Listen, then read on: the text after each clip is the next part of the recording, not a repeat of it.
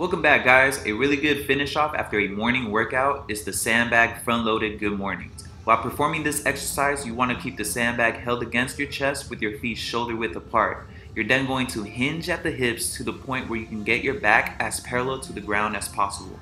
Make sure you keep good posture by having a straight back all throughout the movement. Bend your knees slightly and really focus on tightening those glutes when extending back into your starting position. You should feel a good burn in the hamstrings and glutes as well as the erector spinae of the lower back.